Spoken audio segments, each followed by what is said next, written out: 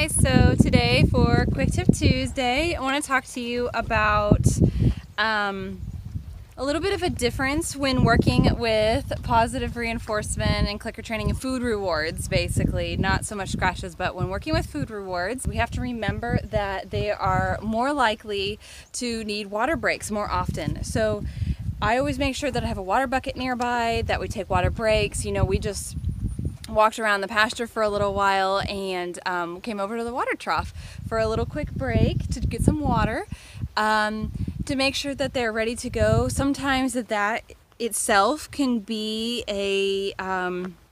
that can decrease their motivation if they're really thirsty, but they still want the food, and so they're still sticking with you in training, but they really need some water. I find that even within a 10 and 15 minute training session, my horses will be ready for a water break. So that's definitely something to consider if you find your horse is walking off or not staying motivated for an extended period.